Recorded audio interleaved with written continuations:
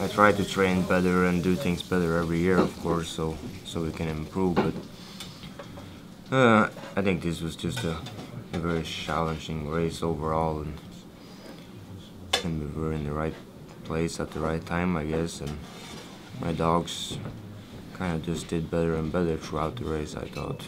Well, it was a lot of slow going, a lot of breaking trail, wind drifts. It was some checkpoints. We didn't have any food in Eagle Island, so we got to for some heavier sled, and especially for us guys in the front, didn't really know if it was possible to make it there or not. So it was kind of, we were sitting there thinking a lot about that. I feel great. I'm in a good position now that I could possibly win this thing. So if I have a good run to Nome, that would be awesome. How long have you wanted to win this thing? Long time. Yeah, it's gonna be a dream. It's the ultimate goal for any competitive mushers, that they want to win this race, and it just confirms that you've done anything right with your training and you prepare them to do this. So it's a good feeling, and I was extremely happy with the dog team I came in here with yesterday. Who will lead you out of here? I don't know, but probably the same two that brought me here was Alex and Olive. I think we'll have a good clean run in. I don't see anything changing. I started when I had my own 4-dog team back in Norway and tried to do a race and came in last place. And then I borrowed a team trying to do a longer distance race and became second to last. And I still had a lot of fun, so that's when I realized I wanted. But this dream about having a dog team, I think, has been with me since I was a little kid. My parents would just never let me have it. Did you have dogs as a little kid?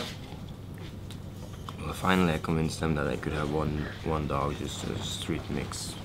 Well, once I moved out when I was 16, and then pretty soon I had four dogs on my own. And then did you start using like a sled instead of skis? I did. Got a wood sled, and I knew nothing about how to set it up or anything, but after a lot of trying and failing, and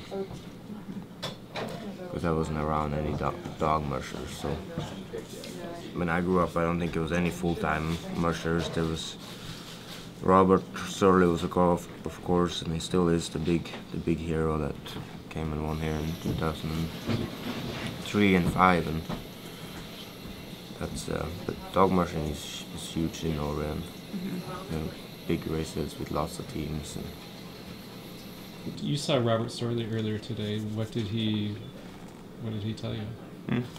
Oh, he's just tickled to get that. I think that it looks like this is going pretty good, and he's had a lot of fun just being here.